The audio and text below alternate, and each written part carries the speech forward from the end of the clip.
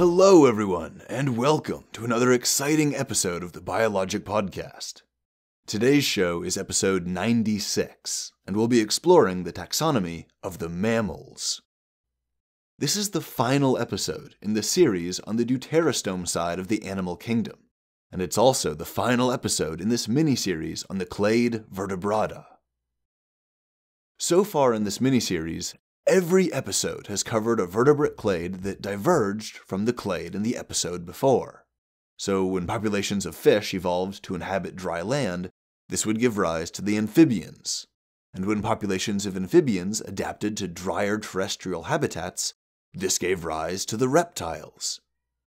A particularly successful offshoot of the reptile lineage would give rise to the dinosaurs. Among the dinosaurs were the theropods, and among the theropods were the ancestors of the birds. The birds would be the only dinosaur lineage to survive the asteroid impact 66 million years ago, allowing them to radiate, diversify, and settle into the many open niches left available after the mass extinction. Well, today's episode will break this cycle. The mammals are not descended from the birds. They're actually a much older clade than the birds. The mammals descended from a group called the synapsids, which existed about 250 to 300 million years ago.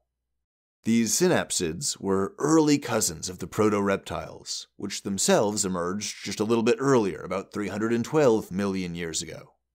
So in this way, the mammal lineage is almost as old as the reptiles themselves. They're just a few million years younger. And they're much older than the birds, whose most primitive forms emerged around 150 to 200 million years ago. This means that there was a roughly 50 to 150 million year period of time where the only amniotes in the world's terrestrial ecologies were the reptiles and the mammals. The birds just hadn't arrived yet. Now, before we move on to get into the bulk of mammal taxonomy, I want to mention a few important details about advanced tetrapod evolution. When the amphibians diversified hundreds of millions of years ago, some of them became proto-reptilian populations that were adapting to drier environments. A key development in this adaptation was the evolution of the amnion, a layer of protective tissue that surrounds the embryo, the yolk sac, and the allantoy. It's basically a water balloon environment that lets the fetus enjoy free movement and buoyancy. And critically, the amnion protects against water loss, which allows the egg to be laid in drier environments, like dry land outside of a lake or a pond or a river or a marsh or any other body of water. This adaptation marked the dawn of the clade Amniota, which is a division of the tetrapod vertebrates that possesses this amnion structure in their eggs, and are thus able to colonize much drier habitats with more extreme temperatures.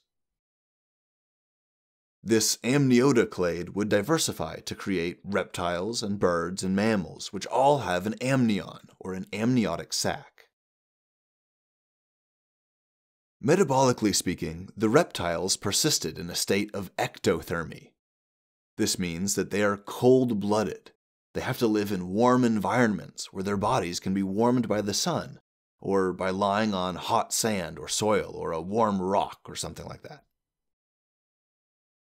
On the other hand, the birds and the mammals each independently evolved to become endothermic.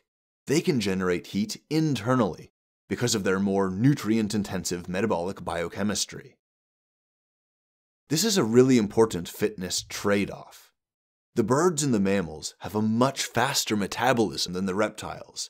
This means that they need to eat a lot more calories on a daily basis, but the benefit is that they produce their own heat, so they can survive colder temperatures and colonize colder habitats.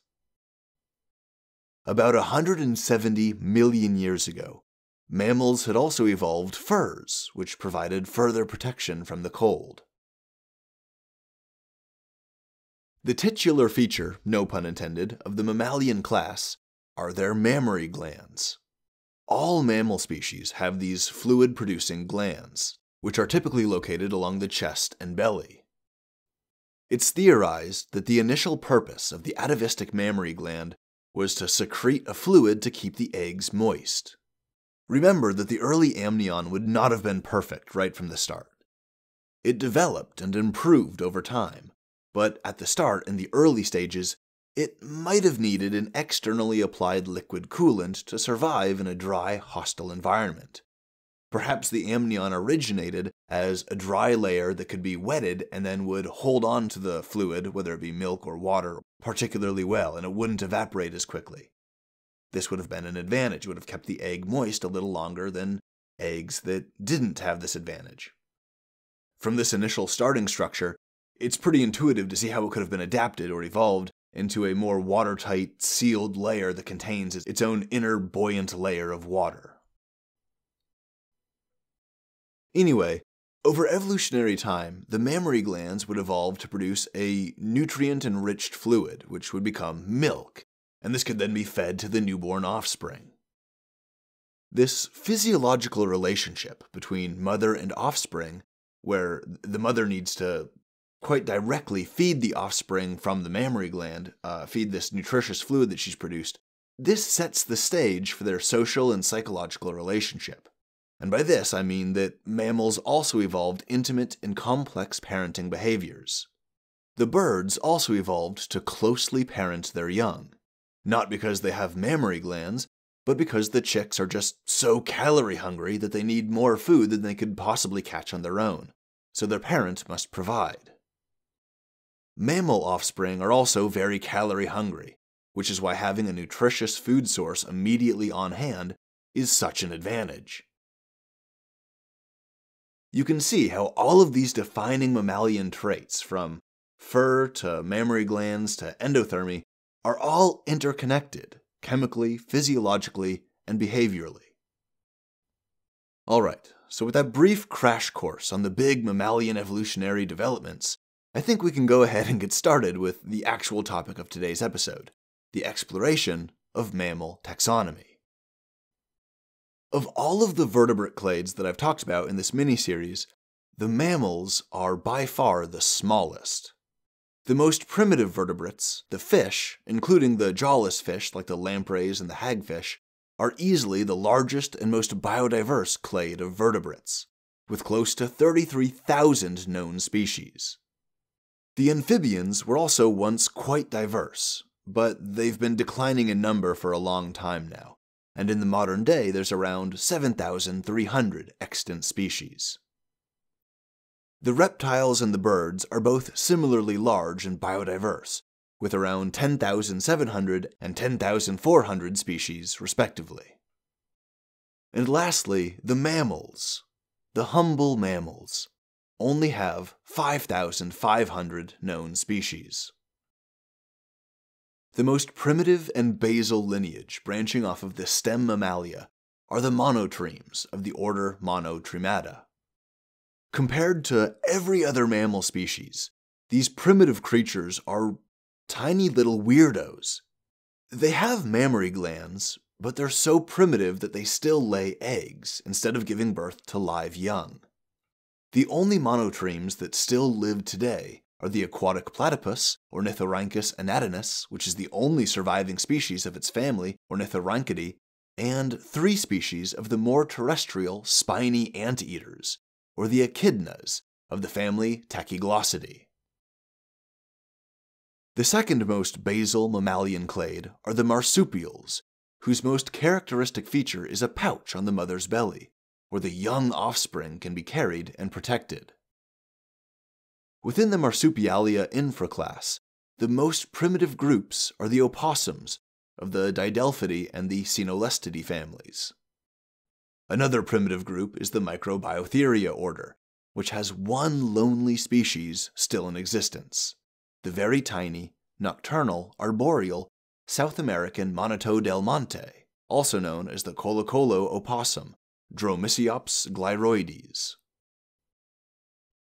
An intermediate marsupial order is Diprotodontia, which is a relatively diverse group including the single koala species Phascolarctos cinereus of the Phascolarctidae family, 3 species of wombats of the Vombatidae family, brush-tail and pygmy possums of the Phalangeroidea superfamily, the ring-tailed, feather-tailed, and honey possums, and the various types of gliders of the Pteroidea superfamily, the rat kangaroos of the Poteroideae and the Hypsiprimnodontity families, and most charismatic and well-known of them all are the wallabies and the kangaroos of the Macropodidae family.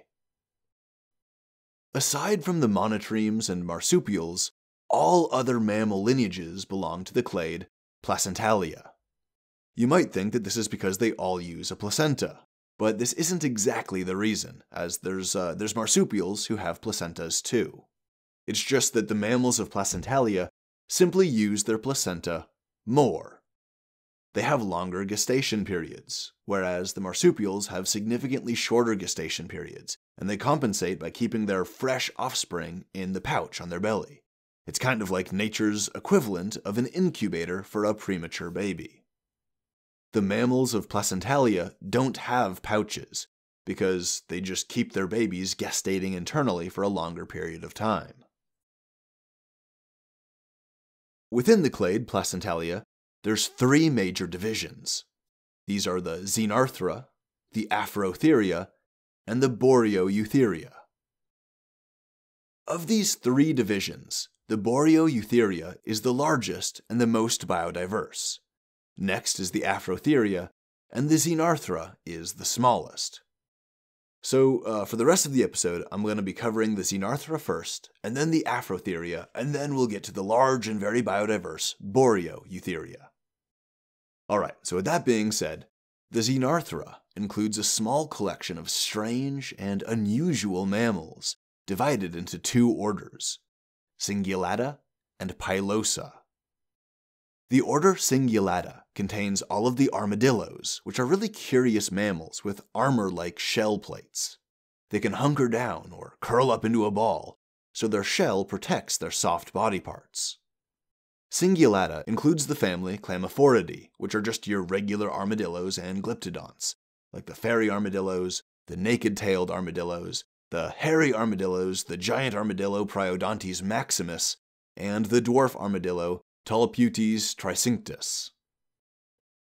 And Cingulata also includes the family Dasypodidae, which are your long-nosed armadillos, like the non-banded armadillo Dasypus novum cinctus, and the hairy long-nosed armadillo Dasypus yepesi.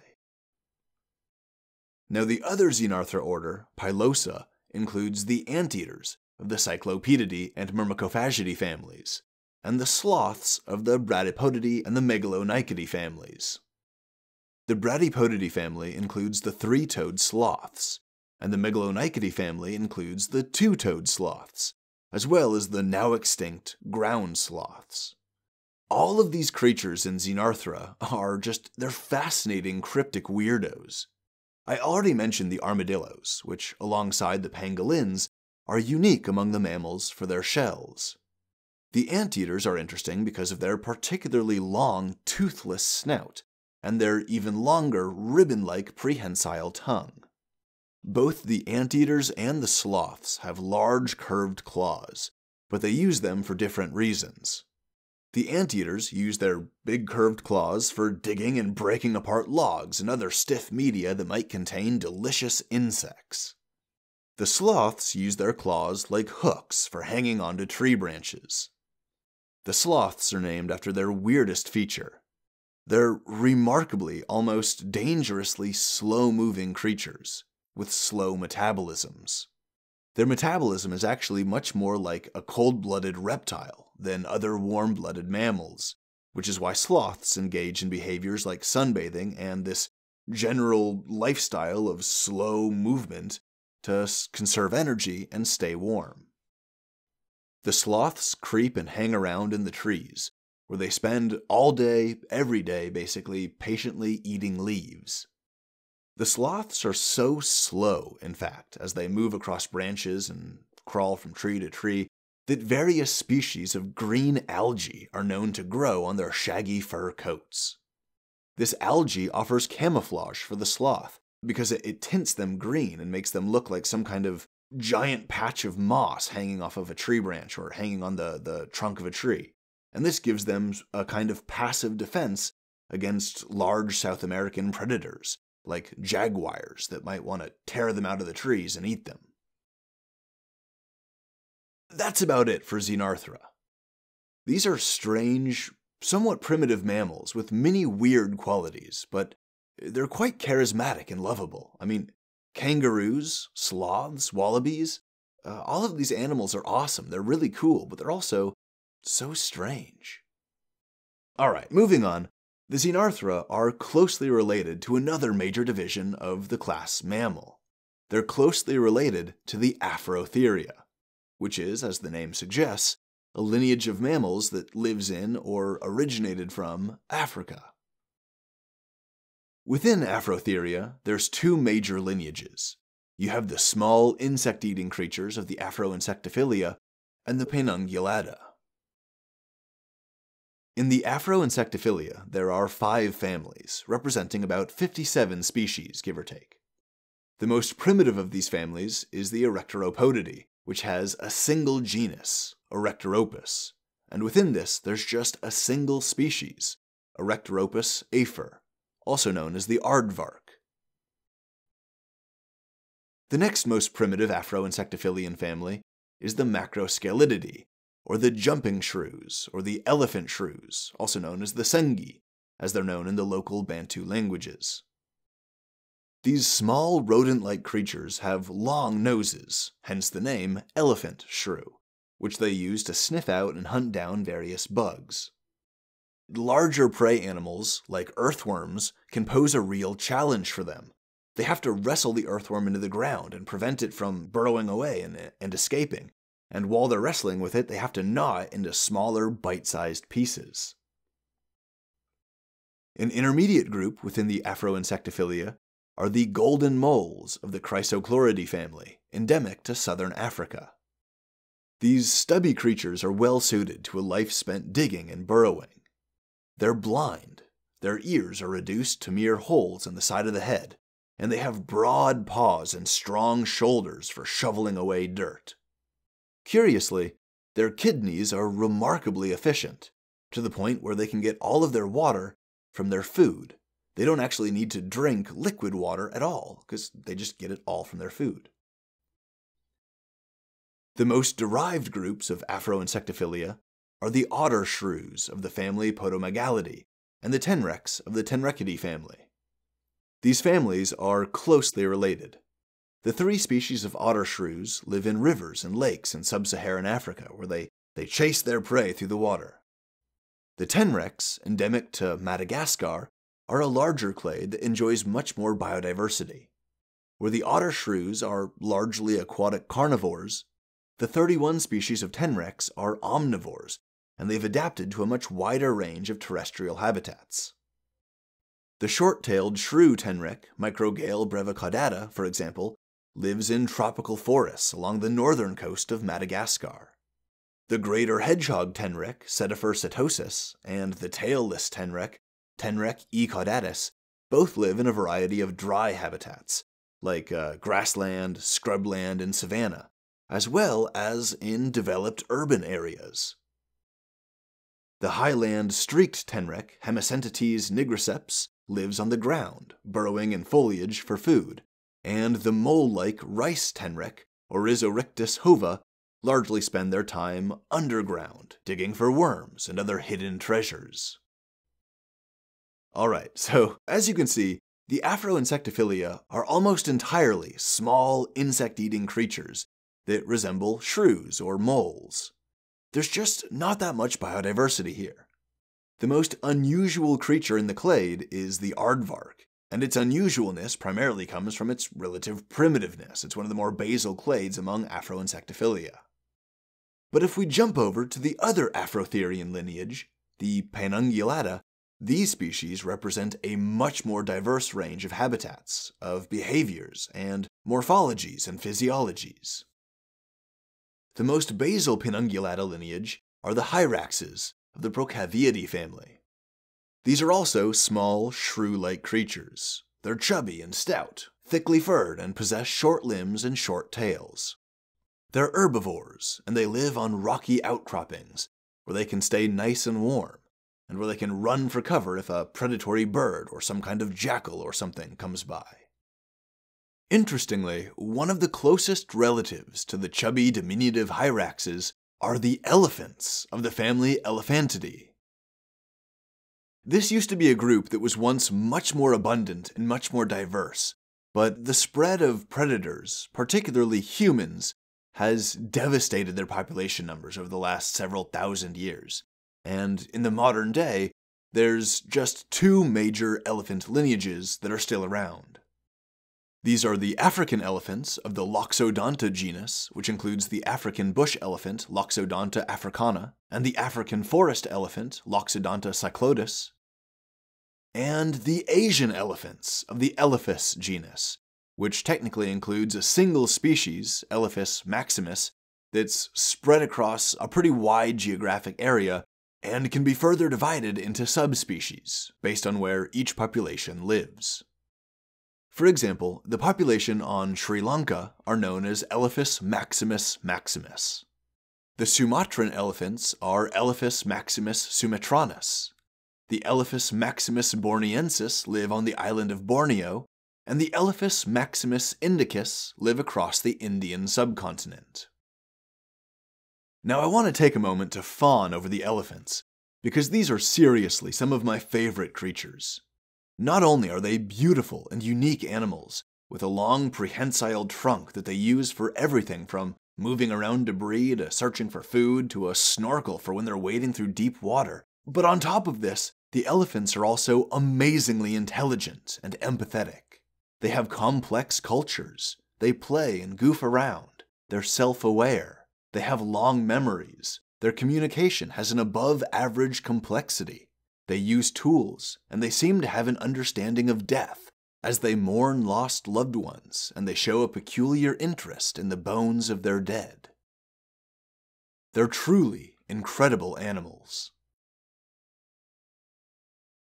Now let's move on, as there are two more families in the Penungulata lineage. These are the Trichechidae family, which includes 3 or possibly 4 species of manatee, and the Dugongidae family, with just a single living species called the dugong, scientific name dugong dugon. Another species of dugong, Steller's sea cow Hydrodamilus gigas, was hunted to extinction in the 18th century. Now all of these animals are large, peaceful aquatic herbivores that mind their own business feeding on seagrass. They're very calm, placid animals, not prone to violent outbursts or attacks, but unfortunately, this has made them very easy prey for humans. They're often killed by accident when they get hit by boats. Alright, so we've covered the basal mammals. We've covered Xenarthra and the closely related Afrotheria. So that leaves just one more mammal clade, the Boreoeutheria. This is also the largest mammal clade, with the most biodiversity by far. Now usually I'd start with the most basal group in the clade, and then I'd work my way up to the most derived groups. As I describe Boreoeutheria, I'm actually going to skip the most basal lineage, and start with the second most basal lineage. I'll come back around at the end of the episode to look at the most basal lineage, and hopefully then you'll see why I organized it this way.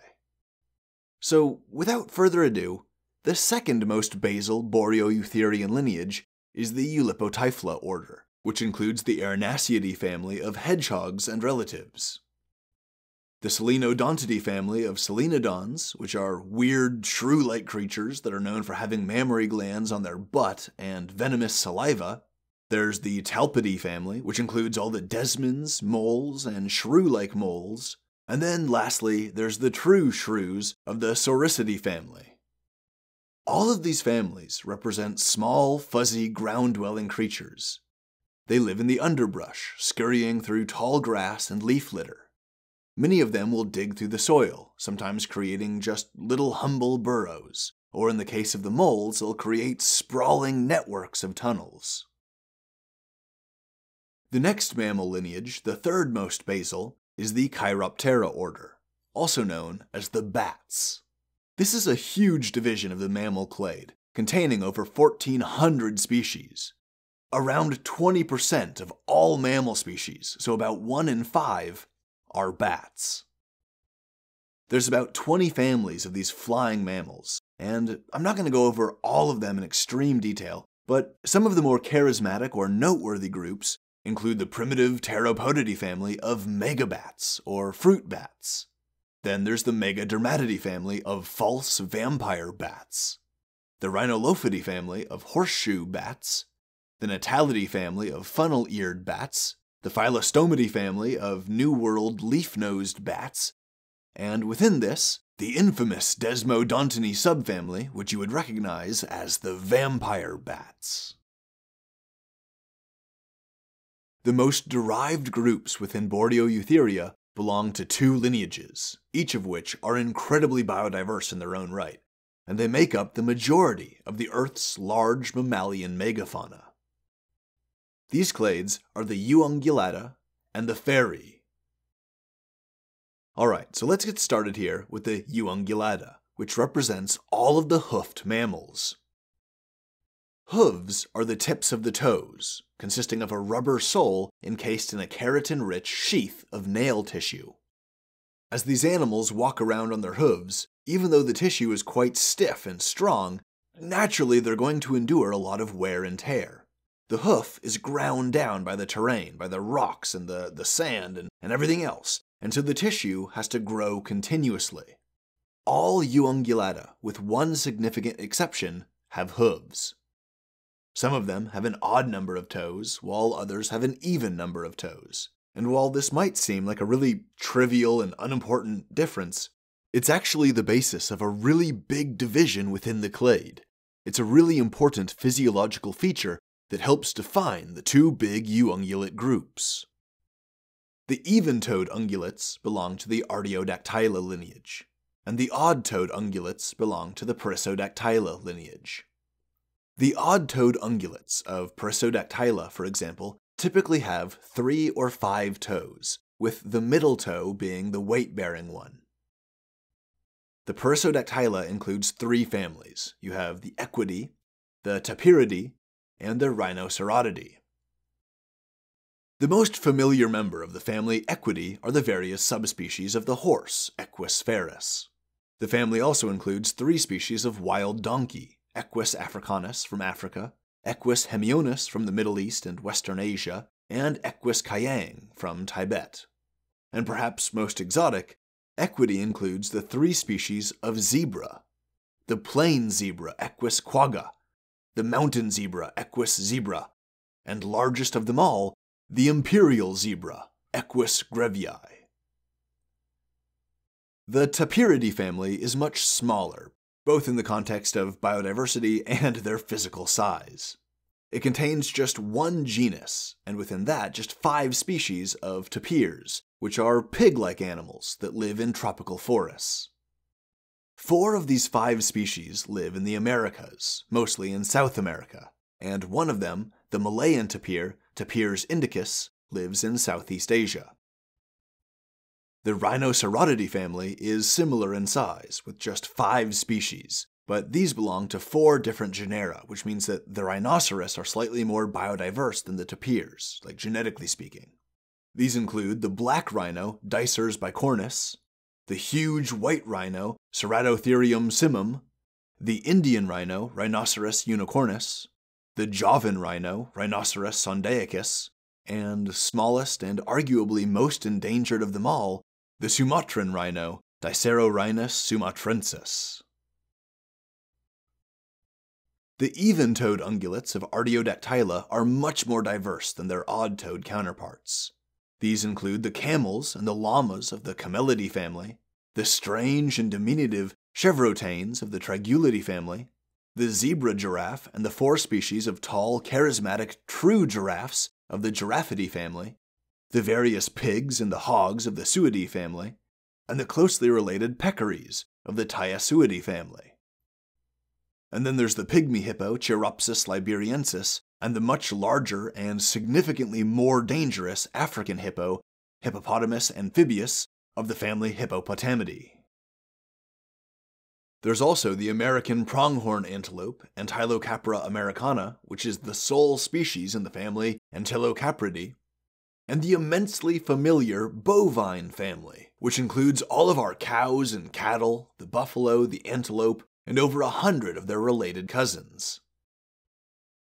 The Cervidae family is another particularly large clade, which includes some 49 species of deer. Related to them are the 7 species of musk deer of the Muscidae family. The biggest species of deer, and by a large margin, is the moose, Alces alces, known in the boreal forests of Eurasia and North America for their large heads and noses, their long legs and knobbly knees, and on the males, their distinctively broad-plated antlers. Perhaps the most unusual branch of the Artiodactyla are the cetaceans, which are aquatic mammals that have evolved to replace their legs and hooves with flippers. Their evolutionary story is really fascinating, as their amphibian ancestors crawled from the sea, their reptilian and mammalian ancestors adapted to dry land, and their immediate cetacean ancestors were basically a mammalian version of a crocodile that eventually fully transitioned back into the sea, with a fully aquatic lifestyle. The cetaceans include the whales, such as the large humpback whale Megaptera nova anglia, and the many slender-backed rorquals of the Balaenopteridae family, the gray whale Escherichthys robustus of the Escherichthyidae family, the greater right whales of the Balaenidae family, and the closely related pygmy right whale Caperea marginata of the Cedotheriidae family. Then we have the sperm whales of the Kogiidae and Physeteridae families, the beaked whales of the Ziphidae family, the river dolphins of the Aeneidae, Platanistidae, and Notoporiidae families, the porpoises of the Phocididae family, the beluga whale Delphinopterus lucus, the narwhal Monodon monoceros of the Monodontidae family, and most charismatic of them all, the playful, intelligent, and only occasionally dangerous dolphins of the Delphinoidea family. So to summarize the essence of the Eungulata, the odd-toed ungulates include the horses, donkeys, zebras, tapirs, and rhinos, and the much larger clade of even-toed ungulates includes the camels, the llamas, the giraffes, the hippos, the antelope, the deer, the cattle, pigs, buffalo, and all of the whales and dolphins.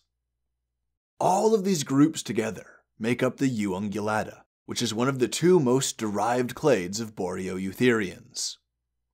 The other one, the second of these most derived clades, is the fairy. And make no mistake on the name, that's not referring to like fairy tale fairies, it's referring to feral, like feral animals. The fairy are a feral clade overwhelmingly represented by carnivores, by meat-eating predatory beasts equipped with all manner of fangs and claws. A primitive branch of the fairy is the order Pholidota, with a single family, Manatee. Within this family are the pangolins, which are strange anteater-like mammals covered in keratinous scales, which can be found all over sub-Saharan Africa and South and Southeastern Asia. Now, aside from the pangolins, the rest of the fairy clade belongs to a massive order called the Carnivora, which are, as you might have guessed, carnivores. Carnivora is a massive clade, although most of its species, which represent most large mammal predators that have existed for the last 6 million years, have gone extinct. The remaining carnivorans can be divided into 2 suborders, the Caniformia, the dog-like carnivorans, and Feliformia, the cat-like carnivorans. Within the Caniformia, the family Canidae represents the most basal lineage. These are the foxes, the wolves, and their domesticated cousins, the dogs. Closely related to the dogs and the foxes and wolves are the bears of the Ursidae family. Now, I've always thought that bears were pretty hardcore animals, but realizing that they're basically the huge, pumped-up, hyper-dangerous evolutionary cousin of the dogs and the wolves somehow makes them seem even more badass. There's a healthy variety of bears, including the giant panda Ailuropoda melanaluca, the sloth bear, Melursus ursinus, the Asian and American black bears, known as Ursus thibetanus and Ursus americanus, respectively, the common brown bear, Ursus arctos, and its massive Kodiak grizzly bear subspecies, Ursus arctic middendorfii, and the massive, hyperdangerous polar bear, Ursus maritimes. There's two other caniform lineages: the pinnipeds, which includes the walruses of the Odobenidae family, the fur seals and sea lions of the Otariidae family, and the true seals of the Phocidae family. And then the other one is the Mustioidea superfamily, which includes the skunks of the Mephididae family, the red pandas of the Ailuridae family, the raccoons of the Prochionidae family, and the weasels of the Mustelidae family. Just as the bears are like the souped-up, extra-large, extra-dangerous version of the wolves, the species in the weasel superfamily are like smaller, sneakier, scrappier versions of the wolves, and the walruses and seals are like the aquatic version of the wolves, adapted to life in the sea where they can chase after fish. So those are the groups of caniforms, and on the other hand we have the cat-like carnivores of the feliforms. Similar to the caniforms, the feliforms includes a broad diversity of creatures of various sizes, suited to various habitats, but all built around the cat-like form. They all have cat-like faces, cat-like tails and claws, and cat-like behaviors. The most basal cat is the African palm civet Nandinia binotata, which is a short, gray-brown cat that lives in the Congo Basin and in other tropical regions of sub-Saharan Africa. It's the sole species in the Nandinidae family. In contrast, the biggest family of feliforms is the Felidae, which encompasses all of the true cats.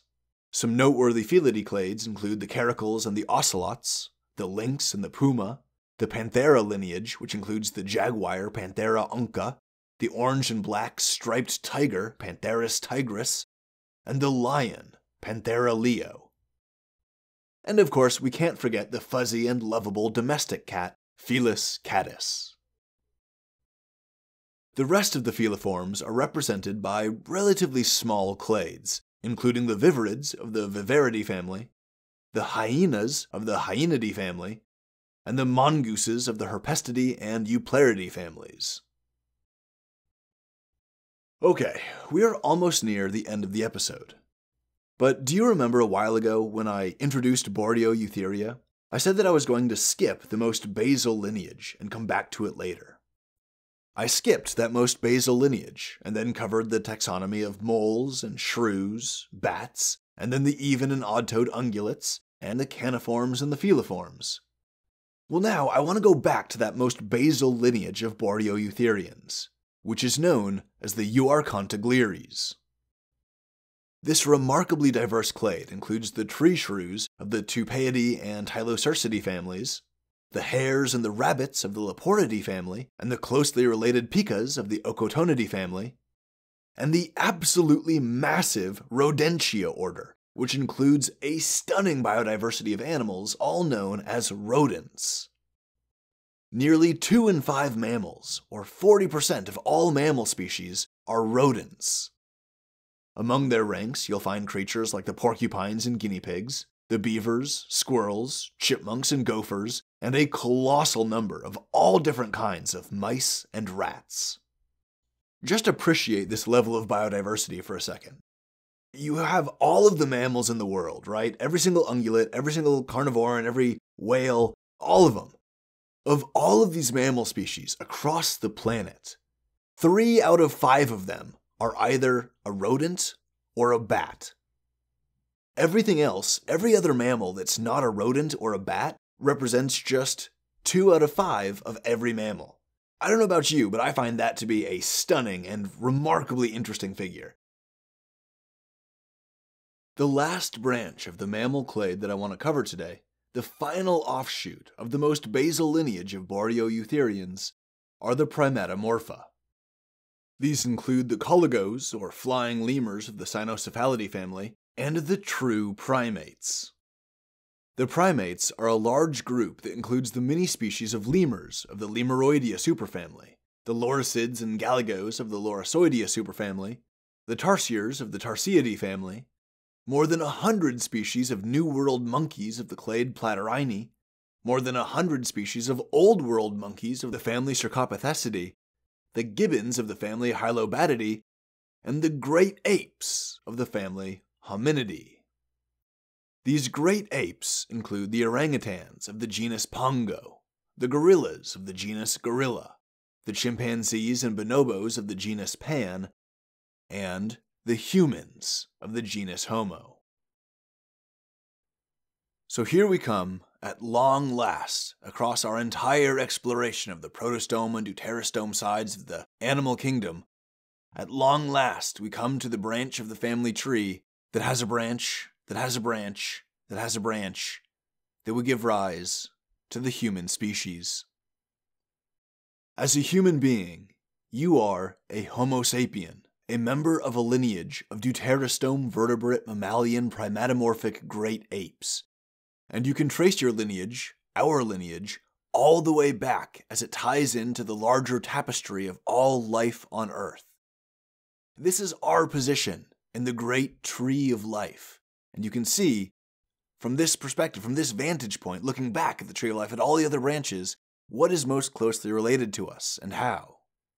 I'm sure we all knew that humans were most closely related to the primates, like the chimps and gorillas, and of course, by extension, the monkeys. But it may come as more of a surprise that beyond this, our closest relatives are the rodents and the rabbits. And it's also interesting to note that as members of the most basal lineage of Bordeoeutheria, we are also quite closely related, relatively speaking, to the mammals of the Afrotheria. This evolutionary knowledge puts the human being in a new context, a biological context, that I think is existentially beautiful. Understanding the tree of life and our position in it helps us connect with nature and understand how we are a part of this larger ongoing superchemical process that we see around us, that sustains us and nourishes us, and that we cannot live without. I guess the takeaway message that I'm trying to get at here is that we are not separate from nature. Human beings are a part of nature, a seamless, integral part of the tree of life, and this is our particular branch. I just think it's a really beautiful thing. With that, I think we've come to the end of the episode on the mammals. This is also the end of our mini-series on the vertebrates. It's the end of our main series on the deuterostomes, and it's the end of our macro-series on the kingdom Animalia. I hope you enjoyed not just this episode, but the entire playlist as we explored the taxonomy of basically all of the animals, from the smallest bug to the weirdest mollusk, to the toughest reptile and the fiercest mammal.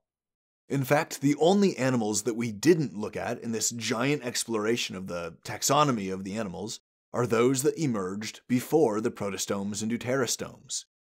These are animals that existed before the bilaterians, those animals with bilateral symmetry. I'm talking about the sponges, the anemones, the ctenophores, and the jellyfish, among other Ediacaran oddities. Don't worry though, we are far from being done with the animals. All of these episodes on protostomes and deuterostomes were just focused on their taxonomy, on exploring their abundance and biodiversity and a little bit of their evolutionary history. In the upcoming series, we're still going to be looking at animals, but now, instead of their taxonomy, we're going to be looking at their physiology, their life cycle, their behavior, and their ecology. I won't be describing phylogenetic trees and rattling off lists of scientific names. Rather, we'll be learning about the ways that these animals hunt or parasitize their prey, how they avoid predators, how they attract and compete for mates. We'll learn about their reproductive process, their life cycle including metamorphosis or stages of puberty, their diet and social behavior, their mimicry, camouflage, tool use, their evolutionary history in much greater detail, and all sorts of other awesome details about each animal group. And on that note, we're going to dig deeper, taking a much closer look at more specific animal groups. For example, in the previous series on the protostomes, we spent one whole episode exploring the mollusks, their taxonomy. But going forward, there's going to be an entire series on the mollusks, with episodes on the physiology and life cycle of more specific clades like gastropods and cephalopods. We also spent an episode exploring the enormous taxonomy of the insects, but going forward, there's going to be multiple series on the insects, with episodes on the physiology and life cycle of specific clades, like the dragonflies of Odonata and the beetles of Coleoptera. We spent an episode exploring the taxonomy of the reptiles, but going forward, there's going to be an entire series on the reptiles, with an episode on crocodiles, and an episode on snakes, and an episode on turtles, and so on and so forth. There's going to be a lot more content too, a lot more stuff that extends beyond the animal kingdom entirely. The biological world is enormous. It's nearly infinite in its diversity and complexity. Our exploration of the biological world has really only just gotten started, but you'll just have to stick around for that. Give this video a like or a 5-star review. Hit the subscribe button for more awesome biological content and to help me out in the algorithm. Check out the Patreon page if you want to support the show. And as always, thank you so much for listening.